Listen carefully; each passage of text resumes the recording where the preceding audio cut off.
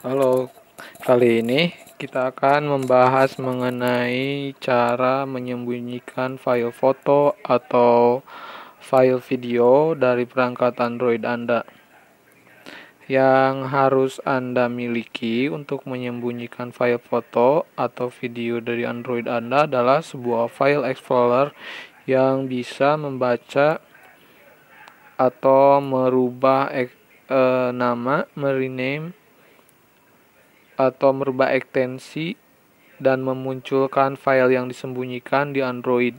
Saya di sini menggunakan ES Explorer seperti ini. Aplikasinya ES Explorer dan mari kita lakukan dan coba untuk menyembunyikan file foto dan video di Android Anda. Sekarang saya akan mencoba menyembunyikan satu folder foto dari galeri saya. Misalkan saya akan menyembunyikan file foto keluarga. Nah, yang ini saya akan coba sembunyikan file foto keluarga 2015. Jadi saya akan menyembunyikan seluruh file yang ada di dalam folder keluarga 2015. Nah, untuk memulainya kita gunakan file explorer yang tadi saya jelaskan, yaitu ES Explorer. Mari kita lihat file folder tersebut, kalau tidak salah ada di internal ID. Oh, bukan di sini. Mari kita cari folder tersebut, yaitu Foto 2015. Di file ini sepertinya. Tidak ada. Kita cari dulu folder yang saya maksud, keluarga 2015.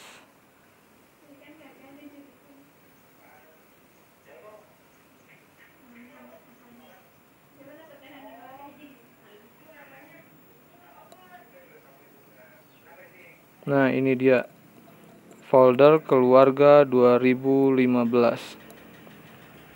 Untuk menghilangkan folder ini, kita mencontoh dari sistem Android, yaitu cara menyembunyikan folder atau file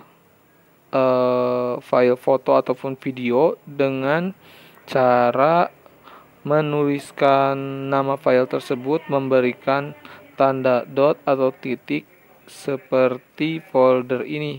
Ini adalah folder tersembunyi.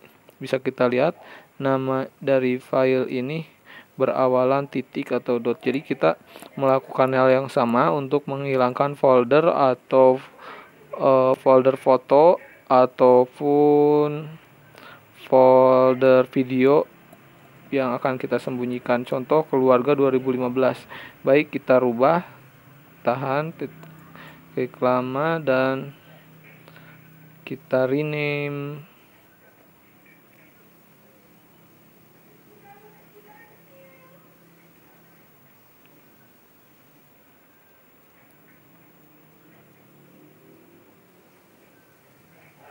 Rename.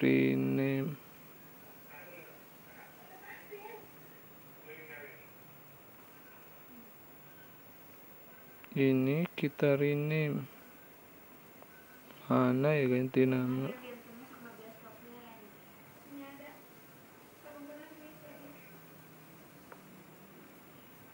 Nah, ini dia ganti nama. Kita tinggal menambahkan titik di depannya. Klik OK. Dan folder keluarga 2015 sudah menjadi folder yang tersembunyi. Kita lihat di galeri. Kita cari file yang tadi eksis, sekarang jadi tidak ada.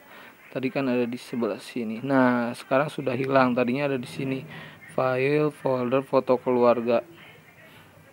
Nah, Anda bisa melakukan hal yang serupa untuk menyembunyikan satu foto atau folder secara keseluruhan ataupun video ataupun file-file yang lainnya, yaitu dengan menambahkan tanda titik sebelum nama tersebut. Oke, itulah trik dari saya untuk menyembunyikan file foto dan video ataupun file-file yang lainnya dalam Android Anda. Terima kasih dan sampai jumpa.